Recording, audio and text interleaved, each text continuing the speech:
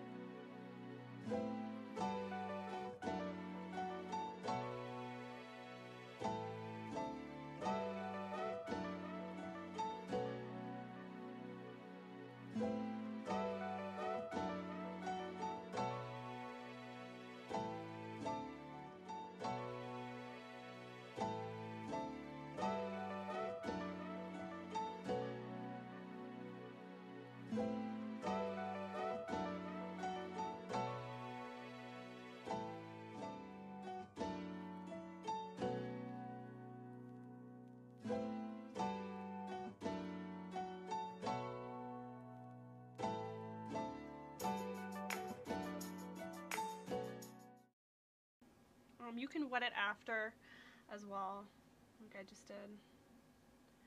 But I feel like it honestly works the best if you wet the brush beforehand.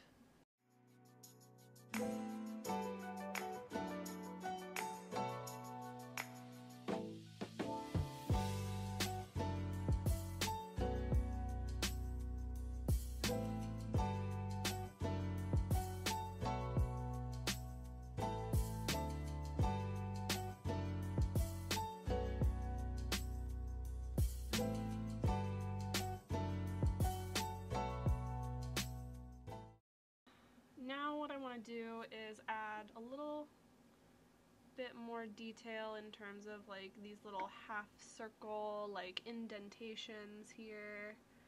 just because those are an important, like the moon is full of those little holes. And I want some of them to be blended, and I want some of them to stand out.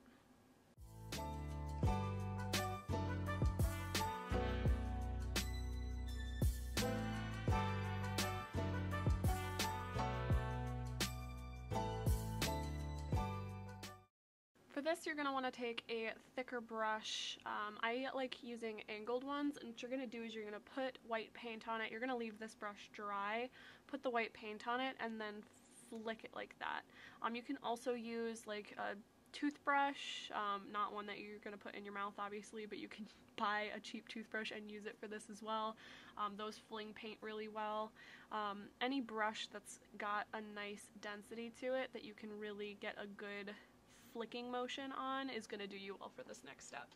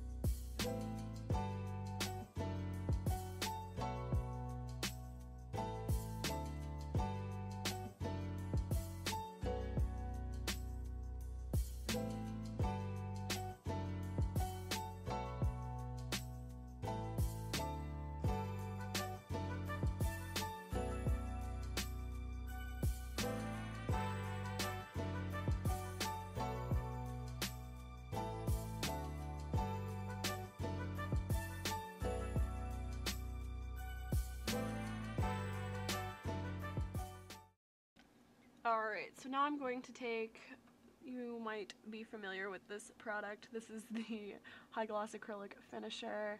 So I'm just going to shake that up, apply it to a sponge or directly onto the bag, and just kind of tap and swipe it into place, just depending on the effect that I want. And after that, I'm going to be taking some glitter and just applying it sporadically onto the bag.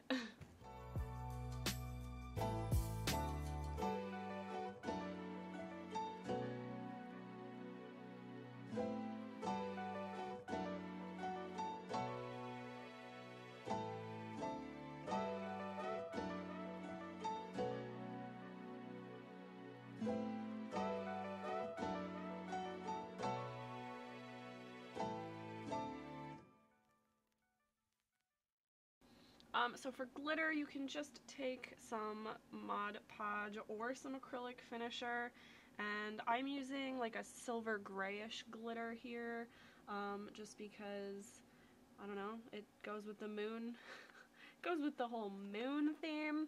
I'm not going to be using a ton of it, just as little accents here and there, you know, just for a little bit of fun. Yeah. Just where I feel like there could be some more detail, and I'm usually working in a circular like motion, so I'll take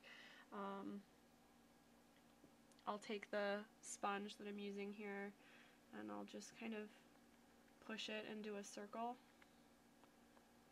just so I get that effect nice and sparingly, but it's still there. I don't know, I don't want to glitter the whole bag, at least not yet.